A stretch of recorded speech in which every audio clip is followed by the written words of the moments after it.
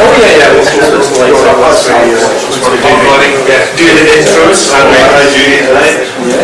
Right, everyone. Welcome again to our Friday night lecture. Seems like the cons keeping everybody away, but we're glad to see Martin has made it through from Glasgow. He's becoming a bit of a regular, and we're always glad to see him because he's always got something really interesting to talk about. And tonight, it's Powers of 60 to kind of round off our 60th anniversary. This is our 60th season, so the 60th anniversary was last October? Technically August. Technically August. We're kind of in our 60th season now, and so Martin has modified the usual sort of Powers of 10 concept into Powers of 60 or something like that.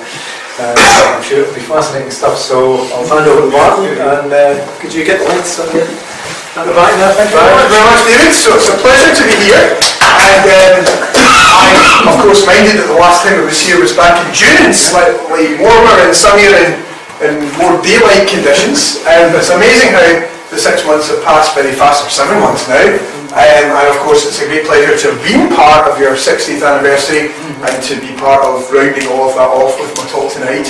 So I'm, as ever, trying to juggle multiple things in terms of research and so on. I'm minded that around this time last year I was bearing a very great secret, which was our gravitational wave discovery, and minded that a lot of you were, of course, kind enough to come along to that talk in June. I'm talking about something a little bit different, but I'll still sneak in maybe just a bit about the gravitational waves as well to give you a wee bit of an update.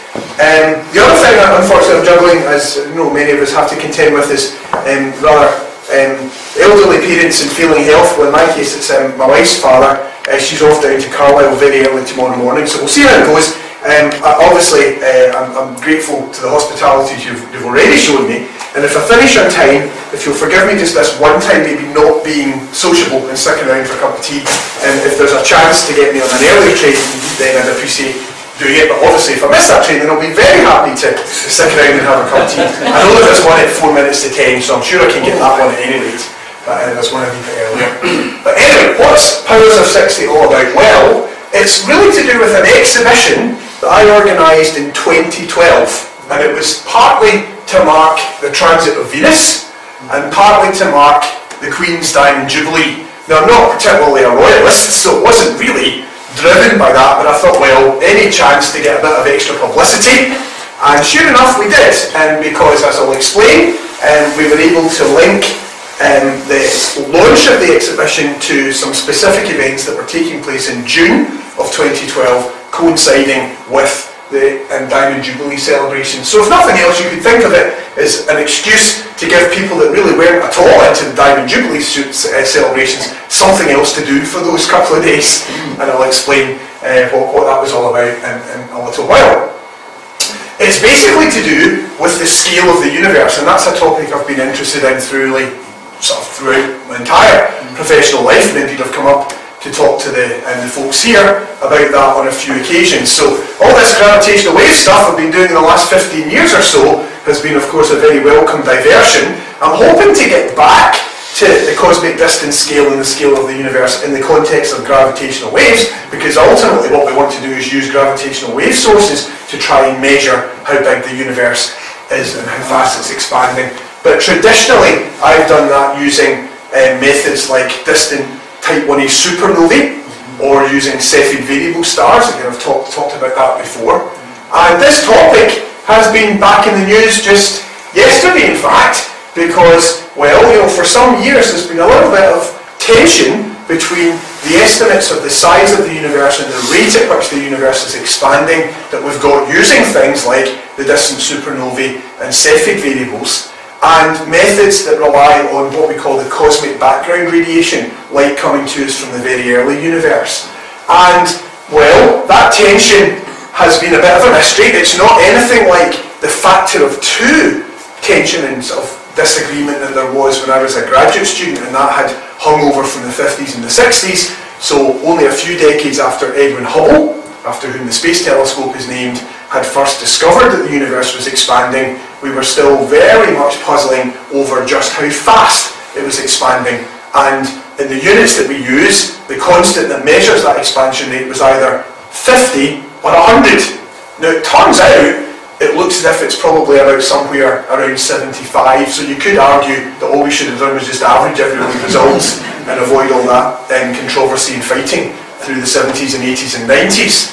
But the controversy never fully went away, because this measurement with the Hubble telescope, that was the measurement that basically won these guys the Nobel Prize in 2011, Saul Perlmutter, Brian Schmidt and Adam Rees, subsequently been refined. Adam Rees published some updated results claiming an accuracy of just a few percent, but again that was fundamentally using stuff that's relatively nearby.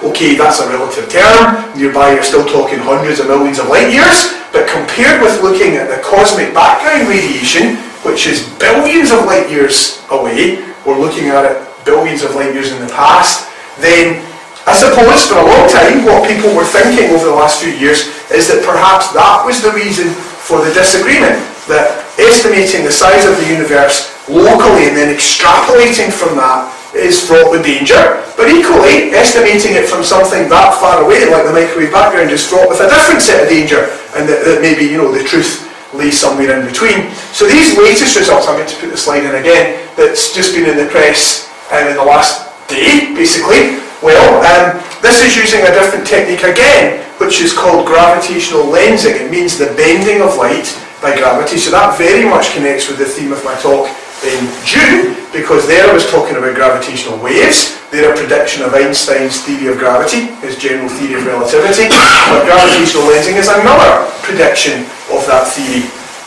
And we might look ahead, for example, to 2019, which is the 100th anniversary of Arthur Eddington's expedition to the island of Principe, where he was able to measure the deflection of light of stars seen very close to the sun, not literally of course, but just in the same direction as the sun during a total solar eclipse. So there's a lot of ideas around measuring the scale of the universe and using it to probe ideas about Einstein's gravity theory that are to do with eclipses, to do with Cepheid variable stars, to do with supernovae, to do with the cosmic background radiation. And there's this rich history through astronomy, not just the time in the 20th century since Edwin Hubble first discovered the expansion, but actually going way much further back than that, where the history of how we've come to understand just how big the universe is quite a fascinating story. It's something I've always been fascinated by. So, whether it be the Nobel Prize that these guys won, or the Planck results published in 2013, or indeed this new work, which is redetermining the scale of the universe using this gravitational lensing method, and actually seems to agree rather more with the Nobel Prize winning results, even though the gravitational lensing data is coming from much further away. So in a sense it's in conflict with Planck, and that's where, you know, if it's true, there is something kind of funny going on.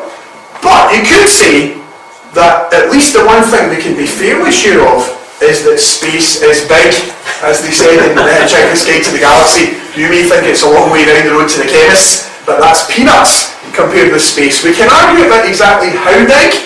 We're now arguing at the level of a few percent, which is a lot better than that factor of 2 that I mentioned before.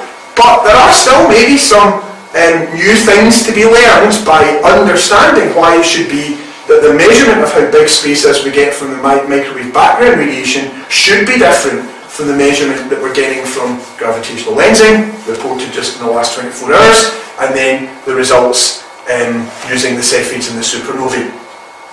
So if we can agree at least that space is big, and that it's surely a good thing that we're at the level of arguing about a few percent here or there, then how have we come to realise that space is so big? Well, you know, you can now look at diagrams like this from National Geographic, and it starts off at the scale of our solar system, and then it goes to the scale of neighbouring stars, and then it sets that in the context of the western spiral arm of the galaxy, and the Milky Way galaxy, as you know, again, the Hitchhiker's Guide to the Galaxy says. We're in a uncharted backwater of that western spiral arm, in a fairly boring place. But then you go up a scale again and you've got the whole of our galaxy, well in fact I think it's to that one next, which is in turn part of a little group of galaxies, which is part of a much bigger structure called the local supercluster.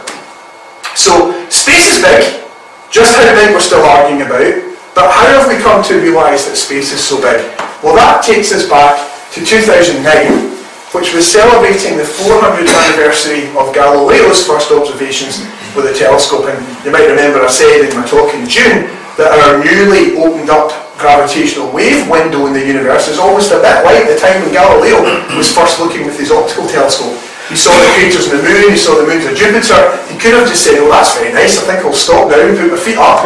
Fortunately, he didn't. He kept looking and discovering new things. Other people would build bigger and better telescopes. So, you know, the progress we've made in those 400 years is phenomenal, and one of the key respects in which we've made that progress is understanding a bit better our place in the universe. So for 2009, some of you will remember, one of the things I did was to put together a project on the scale of the universe, but just looking at the scale of the solar system, which itself is pretty mind-blowing, especially if you compare it to the size of Scotland, for example. So you might remember we had a project called the Scottish Solar System, and fortunately I got all the Scottish Astronomy Societies involved, including your good selves, and the idea was to build a scale model of the solar system with the Sun as Glasgow Science Centre. So the main building of Glasgow Science Centre, if that was how big the Sun was, then I began by asking myself, well, where would the planets be and how big would they be? Now remarkably, the planets turned out to agree extremely well with the locations of the various Scottish Astronomy Societies. I've no idea what this means. You know, Dan Brown would have a field day with this. I don't think it has any deep cosmic conspiracy going on. But there, you know, there's the Sun, so Mercury, well, that was we made at our Glasgow Uni Observatory, but in Glasgow, the Astronomy Society of Glasgow and Helensburgh Society, they use the observatory a lot for observing, so that made sense. And then there's Venus. So basically what this shows is where the planets actually are and where they would be if you scale everything down to Scotland with the Sun as Glasgow Science Centre. And the fact that they all lie pretty close to this straight line means that the model is actually quite good. We could even throw in a few asteroids, a few minor planets like Vesta, 951 Gaspra, Ceres. The matching was really not too bad at all. Now there was, at that time, I'm not actually sure if it's still going strong, but there was one called the Clydesdale Astronomy Society, which would occasionally meet in East Kilbride, although they also met down in deepest, darkest Lanarkshire. And I grew up in East Kilbride, so I was especially keen that they would be part of our Scottish solar system model, and actually East Kilbride got the honour of being the Earth, so there you go. Hendry, on the other hand, that was Mars, so you know, they say women are from Venus, men are from Mars, but it's actually women are from Paisley and men are from Hendry, so Scottish solar system model. And then if you go much further out, you've got you guys were sharing the role of Jupiter with Dumfries Astronomy Society and also what was called Whiteshire then. They've changed their name subsequently to the Galloway Forest Astronomy Society, because actually, it's interesting to look back, it's 8 years ago, but this was round about the time, it was the time, when the Dark Sky Park was designated. So, you know, a lot's happened in that time. This was the time when Stargazing Live was just starting up on TV, and, you know, it's good to reflect on just how much astronomy is now in the public eye, maybe more so than it was then.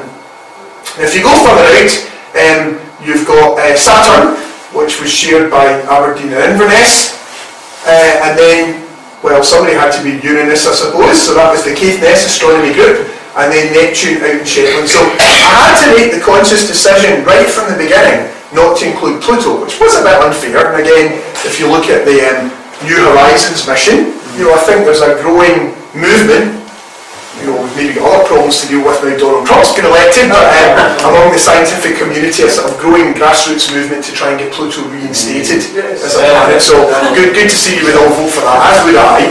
But basically, on the same scale, Pluto would be in the Faroe Islands, and I'm not sure if I know my Scottish history well enough, but there might well have been a time when they belonged to Scotland, or was it to maybe they've always belonged to Norway, but, you know, and we've beaten them at football once or twice anyhow, so if we were to extend out to include Pluto, then you'd want to have an astronomy society in the Faroe Islands.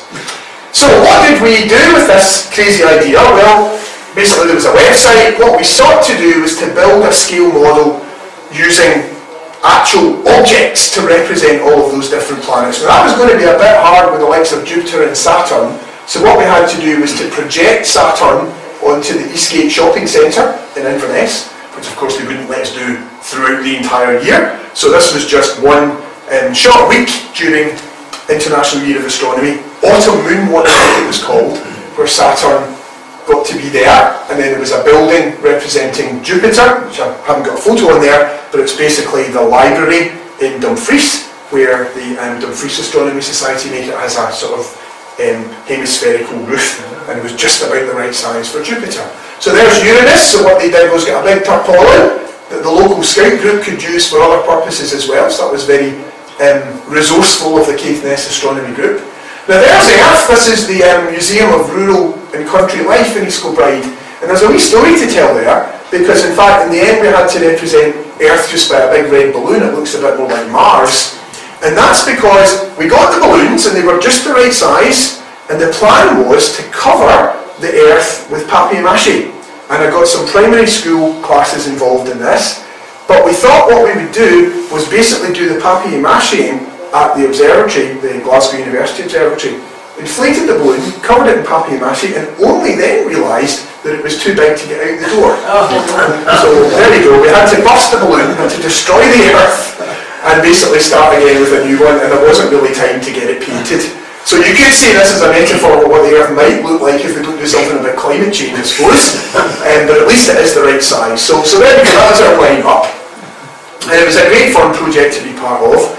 Again, just an interesting reflection on the perils of the internet age. Well, we did get ourselves onto Wikipedia, and there's a page there for solar system scale models, and well, basically, I've come to understand a bit the etiquette of Wikipedia, because I would edit the page quite justifiably, I thought, because basically our scale was lower, if you like, than anyone else's, meaning that our model of the solar system was closer in size to the real solar system than any other models that are out there. But of course, the downside was it's not a permanent model. We weren't able to have that size of model of Saturn on display in Inverness all the time and so on.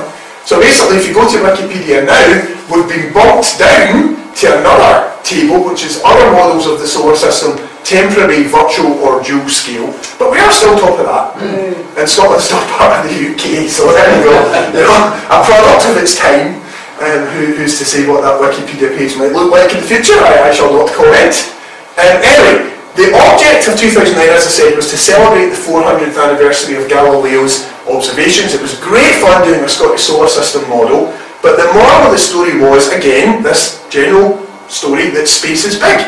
But the solar system, of course, as we saw from that National Geographic slide, is only a tiny, tiny part of even our galaxy, never mind the whole universe. So how have we come to put all of those pieces of the jigsaw together? Well, let's start with the solar system. How do we know the solar system is that big? Well, of course, Galileo was able to help to complete some of the work of Johannes Kepler by providing observational evidence to back up Kepler's model, which itself was based on observations, but they were really just done with the naked eye. They were done by Tycho Brahe, the Danish astronomer. But what that led Kepler to propose was a model in which the Sun was at the centre of the solar system. Well, actually not quite the centre, because the planets follow ellipses, and that means the Sun is at one of the focal points of those ellipses. Now the Earth's orbit is pretty circular, which is just as well for us, because if we did live in an elliptical orbit, it would sometimes get even colder than it feels in Dundee here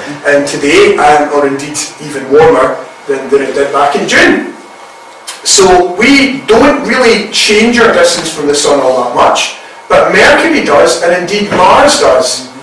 So what we can do is we can define what we call the semi-major axis of the ellipse, which you can think of like the radius if it were a circle. It's basically half the longest distance across the ellipse, and the Sun is at one of the focal points. It's a little bit off-centre.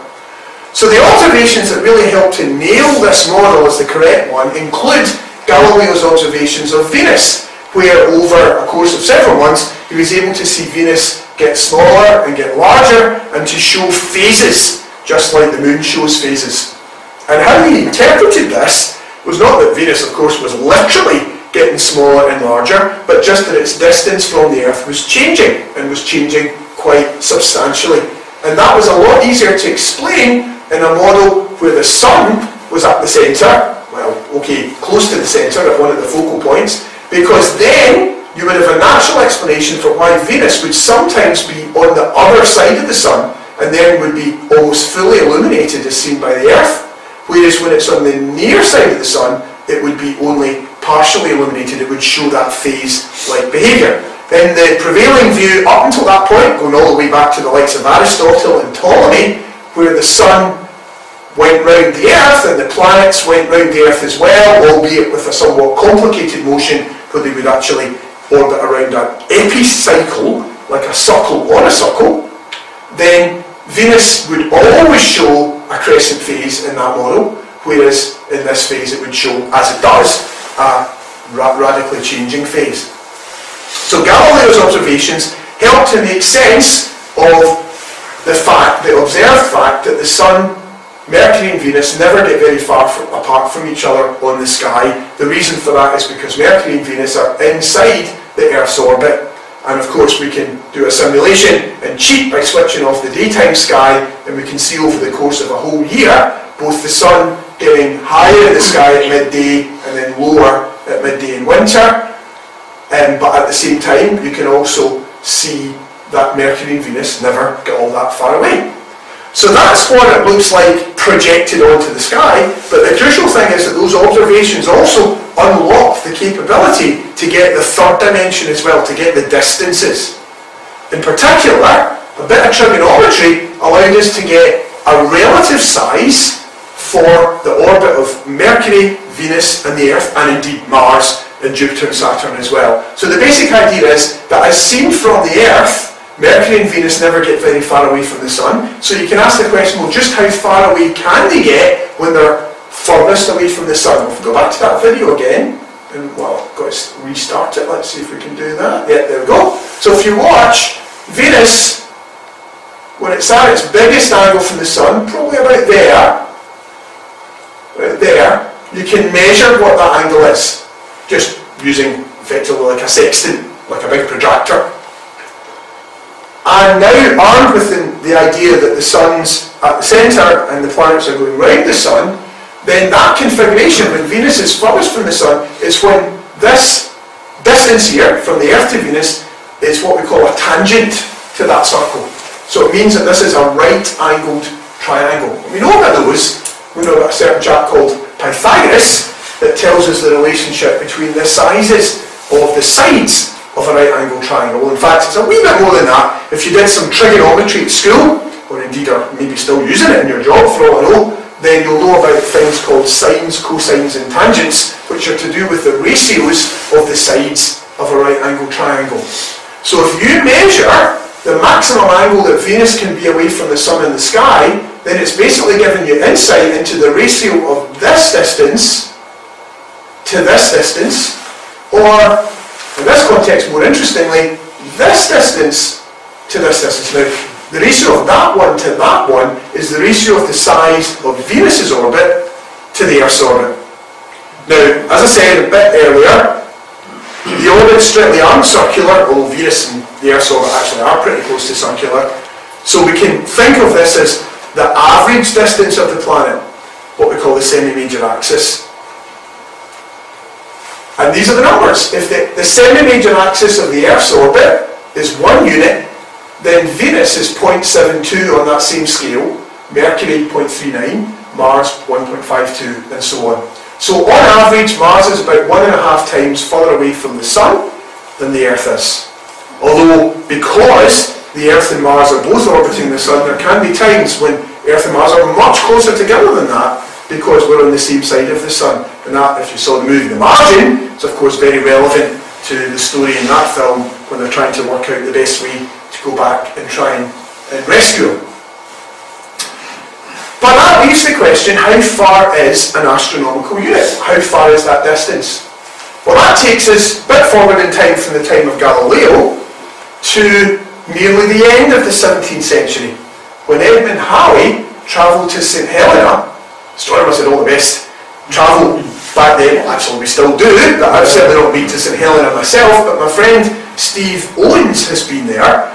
Steve was actually the UK coordinator for International Year of Astronomy, used to work at Glasgow Science Centre and was very heavily involved in getting Galilee Forest Dark Sky Park status, and he had the chance to go to St Helena because they're trying to get Dark Sky Island status, but they don't yet have an international airport, so he had to fly to Cape Town and then spend about 2 weeks on a ship going there. But of course that's peanuts compared with probably what Edmund Halley had to put up with to get there back in the 17th century.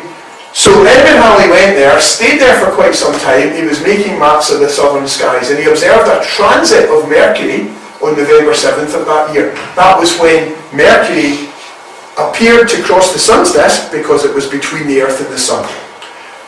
Transits of Mercury are quite rare. Transits of Venus are even rarer. And Halley knew that there was going to be a transit of Venus the following century, in the late 1700s, and he realised ahead of time, therefore, that, again, just armed with a bit of trigonometry, you could not just get the relative size of Venus's orbit and the Earth's orbit, but actually get the true size of the two orbits. And the way it would work, another thing you might remember from your high school trigonometry, is similar triangles. So basically the idea is that that triangle there is similar to that one there. But this bit involves the distance from the Earth to Venus, and this bit involves the distance from the Earth to the Sun. So what we've got to do is work out the distance from A to B, so to speak, and then if you know that distance, and you're observing a transit of Venus from A and from B, you'll see Venus cross the Sun along a slightly different path. And that means that if you time when the transit begins and ends in A and B, you can put all of that together and you can get an estimate for the distance from the Earth to the Sun, the astronomical unit. You still need to know the distance from A to B. In other words, you need to know the radius or the circumference of the Earth. Now, good progress was made there as well. In 1669, a chap called Jean Picard, not Jean-Luc Picard, but Jean Picard, he was able to measure the distance from Amiens to Malvoisin, close to Paris, along the meridian line, as we call it, the great circle of constant longitude, passing through that route, and he was able to estimate a radius for the Earth which is within 0.2% of the modern day value. So we've now got the radius of the Earth. That means you know the distance from A to B. If you observe a transit from two well-separated locations, you can put it all together and get yourself the distance from the Earth to the Sun. So in 1769, that transit, actually there were two, there was one in 1761 as well. The ones that Edmund Halley had been aware of, well, a lot of planning went in to send people around the world to try and observe it, including Captain Cook with Charles Green and Per Solander on board. They observed the transit from the island of Tahiti on the 13th of April 1769, and those observations contributed to the worldwide effort, and in the end would help, it took a couple of years to analyse the data, would help along the determination of a more accurate estimate for the astronomical unit. By today's standards, still not that great, but a huge leap forward in terms of what was known at the time. Happy is our century, Cassini said, to which has been reserved the glory of being witness to an event which will render it memorable in the annals of the sciences. But we could do better, and in fact, bringing general relativity back into the story, one of the most modern methods was first done in the late 60s when this chap, Erwin Shapiro, bounced radar off Venus. So Venus came back into the story again, but this time looking at how long it would take those radar pulses to come back. But one of the things that that led to was a further realisation that another prediction of Einstein's theory seemed to be absolutely correct. I mentioned the gravitational lensing before, the bending of light that had first been seen by Arthur Eddington. But also, when light, or indeed radar, passes close to the sun, then it's slowed down because time runs more slowly deeper in that gravitational field. So this effect is called the Shapiro time delay, and that's another way to test general relativity.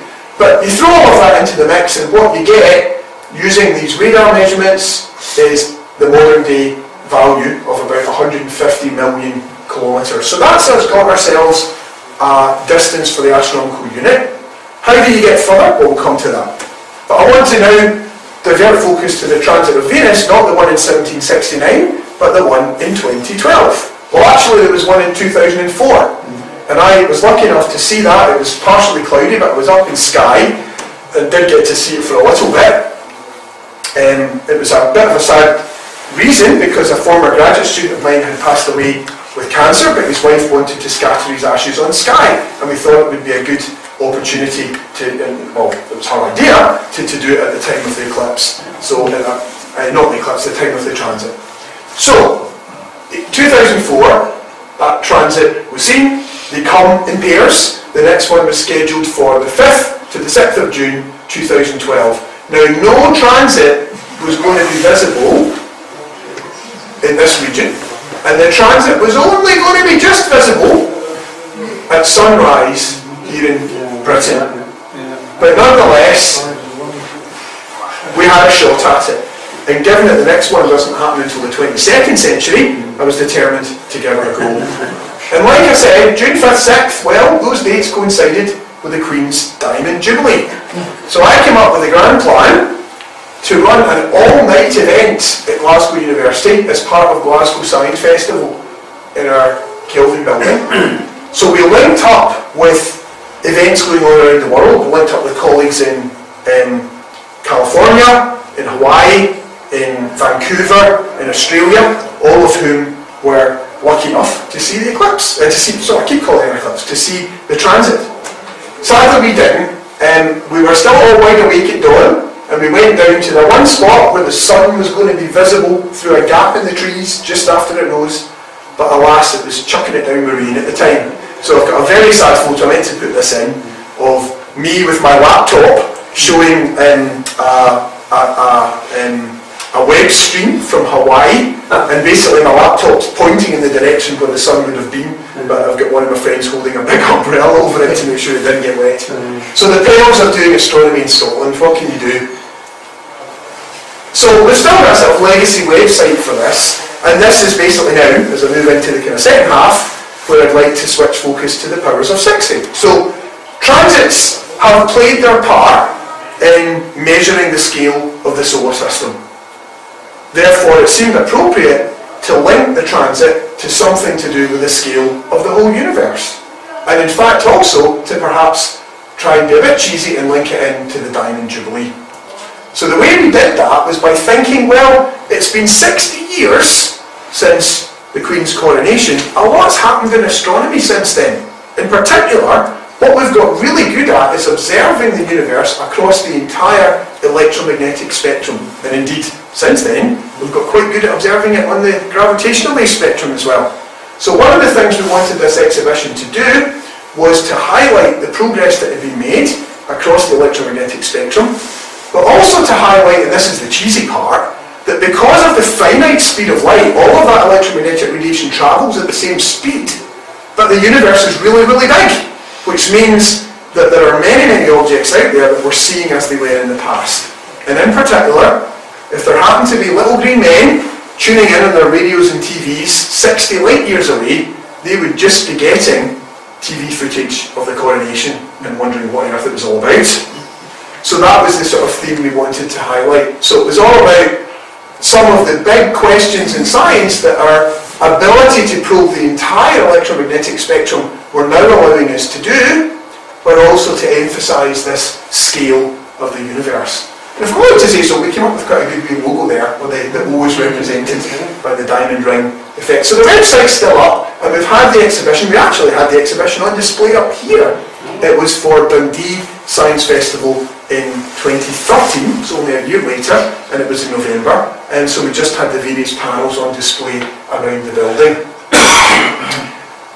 So, also Giorgio basically opened in 1957, so again within a few years. So it's been around for about 60 years. In fact, you know, it's going to probably be marking its own 60th anniversary at some point this year as well. And as I said, we've got this whole electromagnetic spectrum, this ability to observe across the whole spectrum.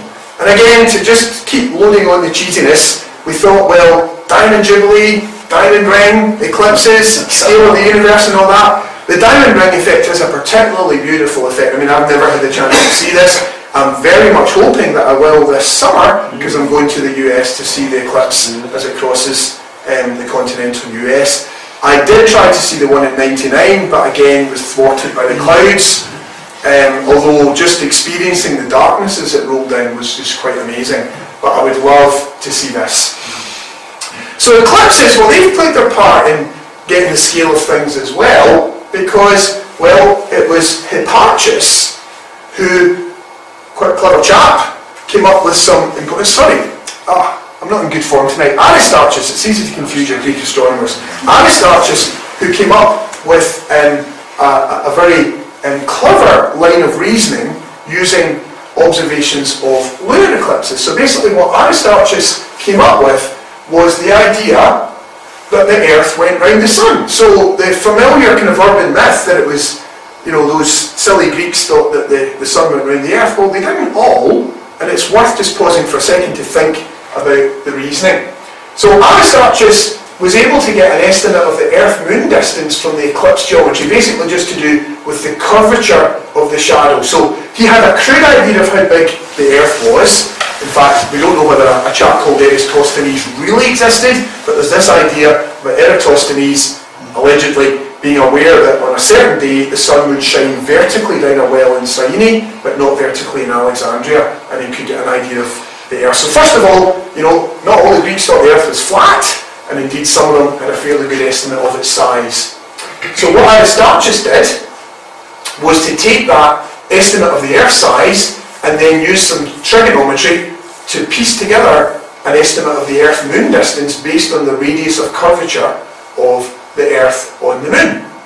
And then he reasoned that when the Moon's just going about its regular business, orbiting the Earth, sometimes you see a half-moon.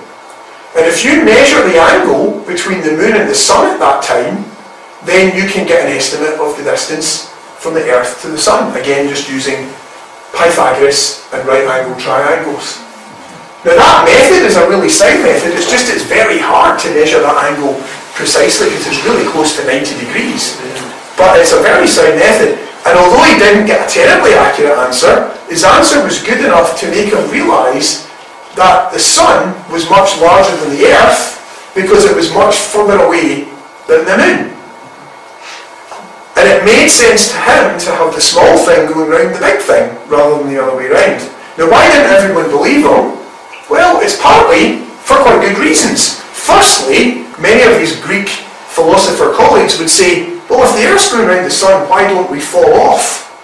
Which in a sense is quite a reasonable question. And it would take many hundreds of years until the time of Isaac Newton and then ultimately Albert Einstein to provide a decent explanation for that.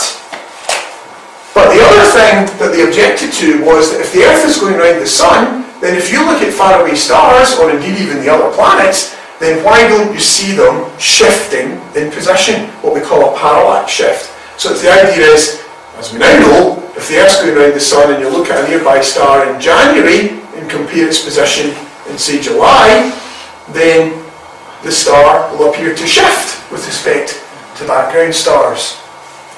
Now that's all very well. That's what you would expect to see since it wasn't measured by the Greeks.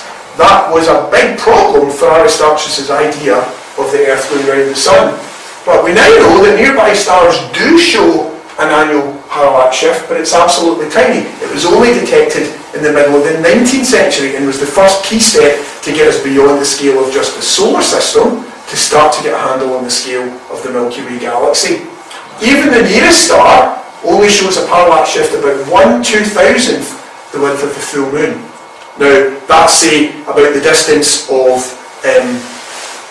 well, it is the nearest star, it's Proxima Centauri, and that's been in the news a lot recently because we think we've found an extrasolar planet going around Proxima Centauri. It might even look a bit like that. But that's a distance of about 3 to 4 light years, but it's just a bit more than what we call 1 parsec, which is not to do with the Kessel Run and the Millennium Falcon, but instead as a unit of distance. 1 parsec corresponds to 1 parallax second, 1 second of arc, a 3,600th of a degree, and it's about 3¼ light years. So now we're outside the solar system, we're now very much into the realms of this powers of 60. So what I was seeking to do was to look at how many jumps of a factor of 60 would you need in order to get to the edge of the universe. So the first stopping point was 60 light years away, because again that was this cheesy connection with the Diamond Jubilee and the coronation, that if you were little green men on a planet 60 light years away, then you might just be able to tune in to the coronation now. And one such planet is Beta Pictoris. Although the prospects of any little green men are probably fairly slim, because this is quite a young system and it's still got a disk with lots of debris around it. So not really the kind of place you would want to look for life like us. But one of the ways we know that is because of observations with satellites like this one. This is FUSE observing in the ultraviolet. So again, what I wanted to bring in was this idea of observing across the whole electromagnetic spectrum. So this is our first step, 60 light years away, and this is an artist's impression of the Beta Pictoris system.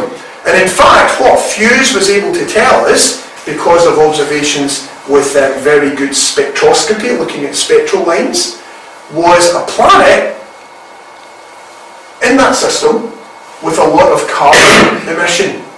And I noticed in New Scientist just the other day that for the first time people have been able to make metallic hydrogen in the lab by basically having hydrogen under such extreme pressure that it winds up taking a kind of metallic structure. And there's been ideas for a long time around that Jupiter might have metallic hydrogen in its core. There are more outlandish suggestions, which is that Jupiter could have a giant diamond in its core if there was enough carbon and then the pressure would arrange it in the same configuration as in diamond. Well, that's what the evidence from the FUSE satellite suggested one of these planets actually has, that it very possibly has a diamond core. So again, the cheese just keeps getting ladled on thickly because we came up with this idea of a diamond planet for the Diamond Jubilee. And a very nice lady called Lynette Cook, who I'd never met before, but I'd followed her work for a long time. She writes occasionally and draws wonderful illustrations for Sky and Telescope and Astronomy Now and all these magazines. So I got in touch with her, and of course all the images I've showed you so far have just been freely available in the web, with the exception of this one. And even that, Lynette Cook has not had any problem with people using this one. But this diamond planet image, well, I felt that it was only fair that we should give her due credit and indeed pay her a little bit. We basically bought the digital rights to use in the exhibition, and therefore I'm duly acknowledging that now. So this is just her rendering of what this diamond planet might look like. So it's basically carbony surface and the interior's been revealed by an asteroid collision or something like that. So there you go, 60 light years away, we're at Beta Pictoris, and we've got ourselves a diamond planet. So all is well in the British Empire. If we go another factor of 60 out, we're at the Butterfly Nebula. This is about 3,600 light years from the Earth. So you're going to need to know your 60 times table. I've actually got a few crowd notes just to make sure I get the numbers right. The Butterfly Nebula is an example of what we call a planetary nebula. This is basically the fate that the Sun is likely to have at the end of its life, where the outer part of the Sun will just gradually, slowly drift off, probably swallowing up the Earth in the process, leaving behind a white dwarf and a dense companion. So this is a beautiful image. It's been done with the Hubble Space Telescope, and the Hubble Space Telescope, of course, has been the real workhorse for measuring the distance scale, but then with the guys that got the Nobel Prize. So it's important to include that in our story as well. Another really beautiful image to feature on our journey. And if we go now to our third milestone, actually, somehow I think I've got that out of order. Now that's very odd. That's very odd indeed. I seem to have missed an image. I'll just tell you about that. It's actually quite ironic that I should have missed this image, because the third image, you're not going to believe this, you'll think I've set this up. The third image is to do with dark matter, so it's quite appropriate that the image shouldn't actually be there. But what the image is supposed to show is a dwarf galaxy in the constellation of Ursa Minor, which is about 60 cubed light years away, or about 200,000 light years away. Now that dwarf galaxy is, as the name suggests, very small, very faint, and the reason that's been important is that we've been using the Fermi gamma ray satellite to look for gamma ray flashes in that galaxy. And the idea is that dwarf galaxies proportionately have got probably more dark matter than bigger galaxies. Bigger galaxies have got dark matter too, but they've got a lot of luminous matter as well. And dark matter, we still don't really know what it is, but one of the things it might be is elementary particles. That's the most likely explanation, but just a lot of them. And sometimes those elementary particles might decay. They might maybe collide with another one and sort of annihilate each other. So they would just disappear in a flash of light. Sort of, it's basically E equals mc squared, converting matter into energy. And many of the dark matter theories suggest that such dark matter candidates, if they do annihilate, would give off gamma rays, just a very brief flash of gamma rays. So what the Fermi satellite has been looking for is flashes that we might interpret as due to the annihilation of dark matter particles. So that's our third step. Moving swiftly on to our next milestone. This is Centaurus A, 60 to the power of 4 light years, and this is when my knowledge of the 60 times table starts to let me down. So it's about 13 million light years from the Earth. And this is an image, it's a sort of composite image actually of several observations done with an infrared satellite called Spitzer, and also NASA's Chandra X-ray satellite. So what you're seeing is some optical. You've maybe seen these dust trails in Centaurus A before. There's also the infrared, the kind of diffuse light around, and then what you've got is X-ray emission, which is seen as two big sort of lobes either side, and those are often quite bright in radio as well, and that means that these galaxies are often known as radio galaxies, but they actually give off light across the whole electromagnetic spectrum, and that radiation is thought to be due to stuff accelerating onto a supermassive black hole at the centre, and as it does, it gives off light, and gives off a certain type of light that we call synchrotron radiation, which can produce these big jets that go either side of the central black hole. So again, very dramatic image, and yeah, there we go. That's the Chandra X-ray satellite, which produced some of this image, but increasingly common is that we combine images from different parts of the electromagnetic spectrum to try and give us the overall picture.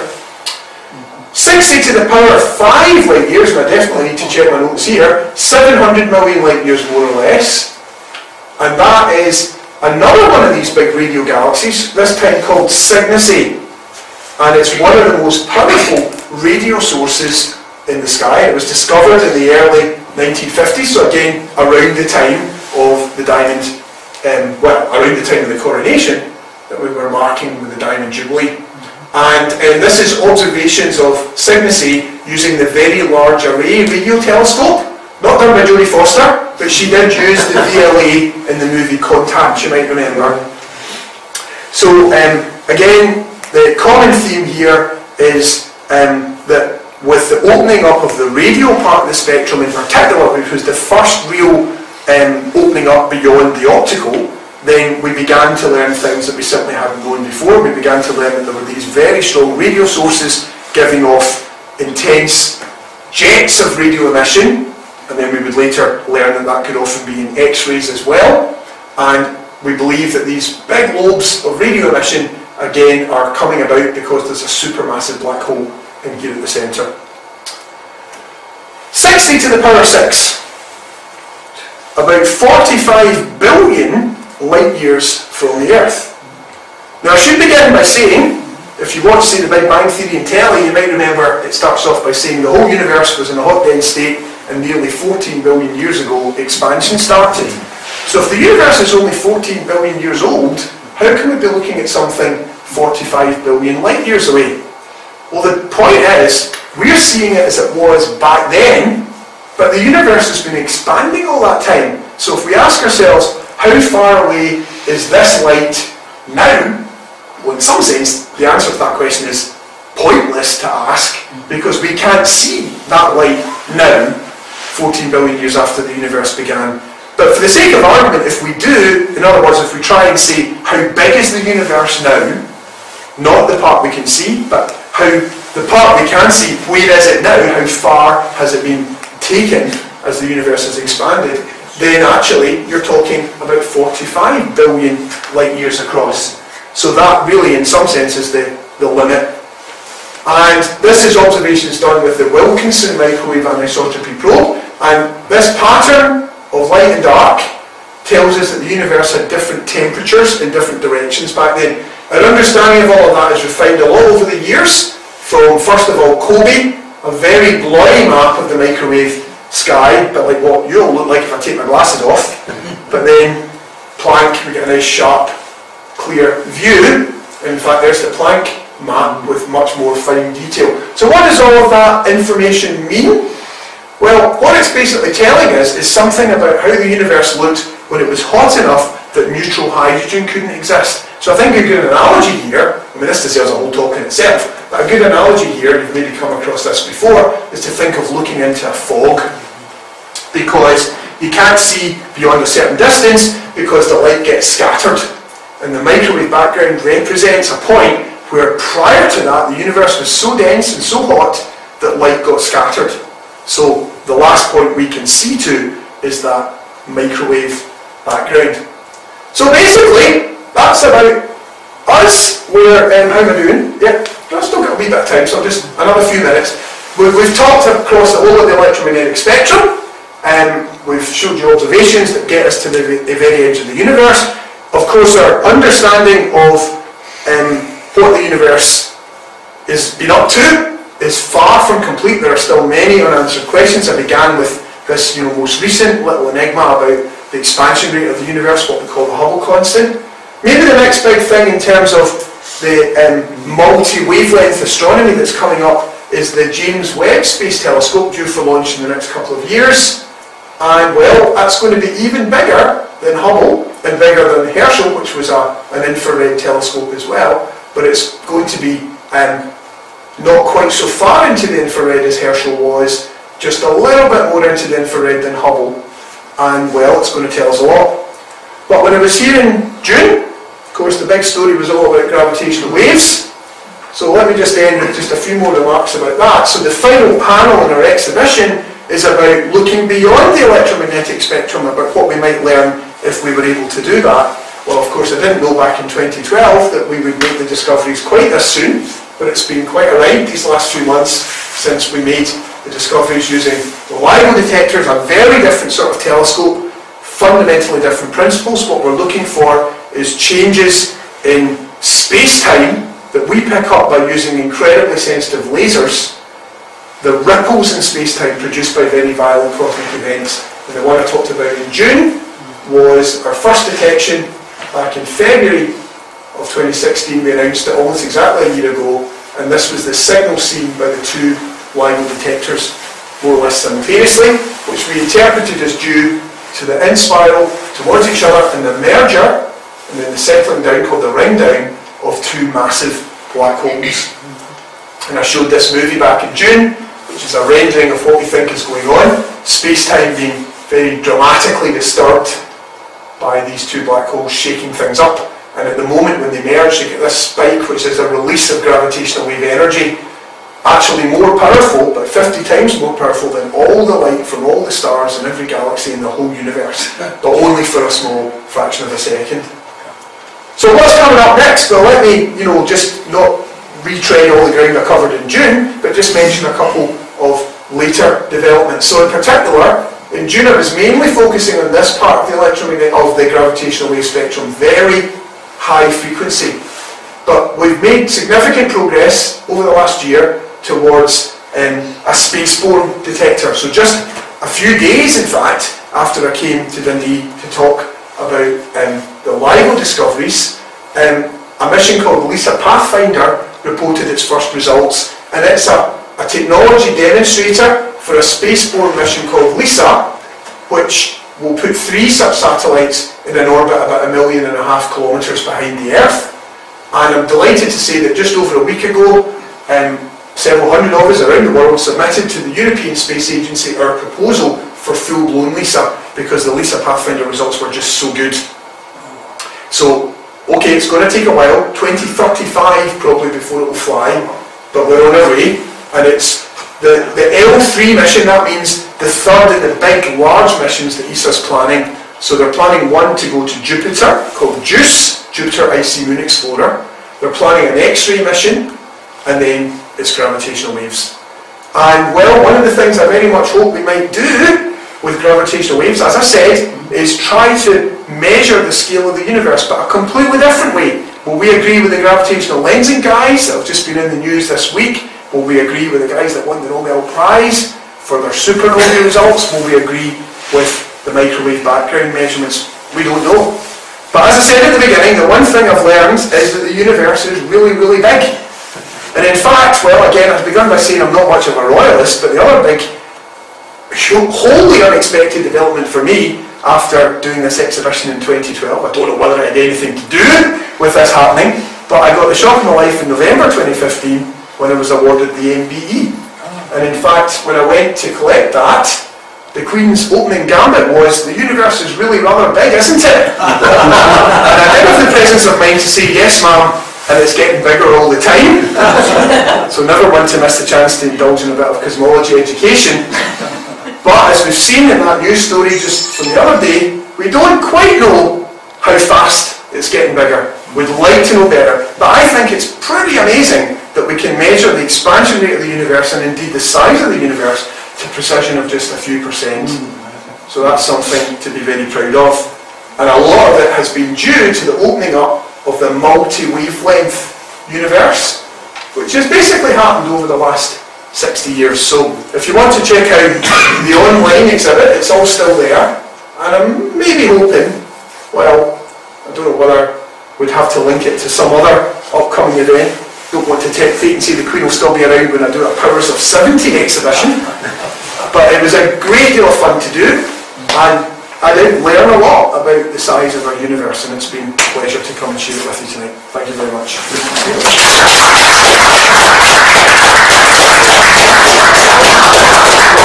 Right, that was fantastic, man. Really amazing insights into just how big the universe is. Yeah, so lots of nice pictures as well, which, again, that's what I learned from doing this, is just how stunningly beautiful some of these images are. It's quite amazing. Indeed, so as I say, that all the images are still there, and feel free to download them. Got permission from Lynette Cook. If people want to download the Carbon Planet, then you're very welcome to. Do we have any questions? No. Well, thank you, Mark, for that super talk. It's still ringing in my mind from your talk in June. Yeah. The fact that how frequently gravity waves might be detected, should we have the equipment to do so? Yes, indeed. But so you said once every 15 minutes. Well, that's right. That was our estimate at the time. That was our estimate at the time. Again, it's maybe, think of that in the context of what's been seen tonight, how big the universe is. Yes. Obviously, the vast majority of those sources are always going to be too far away for us ever to detect at all. It's a bit like me trying to estimate the population of Dundee from the number of people in this room, You can do it, but it's going to have a very large uncertainty. The more we observe, the better that estimate of the uncertainty will get. So watch this space. I can't give away any more. The second observatory one is up and running. Well, I asked the question. I thought you might say, perhaps 2 times a year. Yeah. When you said that, it's just stuck with me. Well, by the end of the advanced LIGO upgrades, which won't really be complete for another 3 or 4 years, we're anticipating making one detection about once per week. But of course, we're only probing a small fraction of the universe. Yes. All the rest of the universe, that's where the once every 15 minutes comes from. Incredible. That's really giving you an idea of the depth of the universe. Thank you. Just incredible. Before I just add over on the end, not a question, but it's a comment that that was I'm quite sad just now, because you said that Eratosthenes might be a myth. He's been my hero for years. Well, let me clarify, I'm actually quoting no less than Carl Sagan in this. I'm talking about this, where he related the story in Cosmos beautifully, I thought. Yes.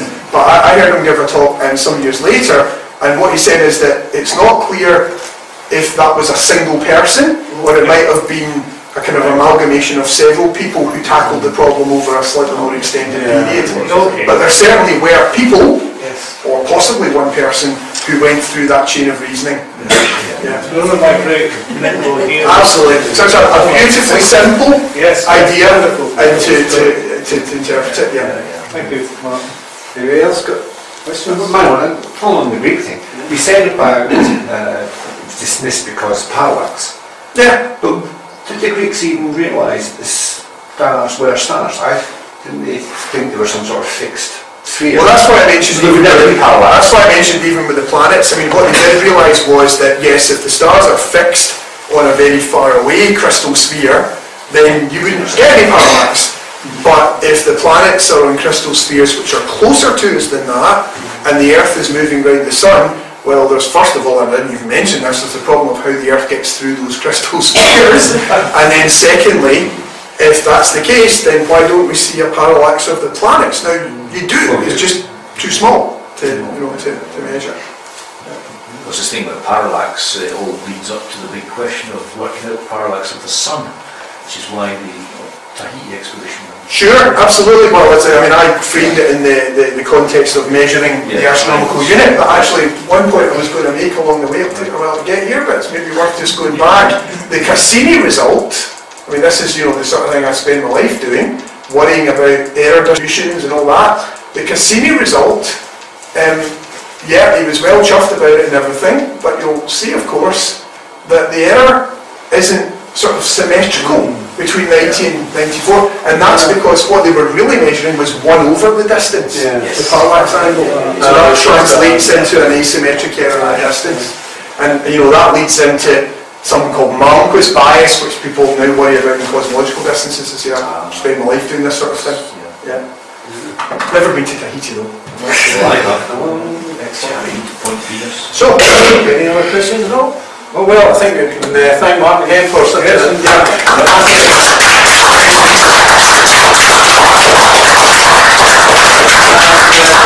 don't know if there's anything else exciting before the tea, but just as books for sale. Books for sale, oh yes. Offer length. And we'll do Sky Notes.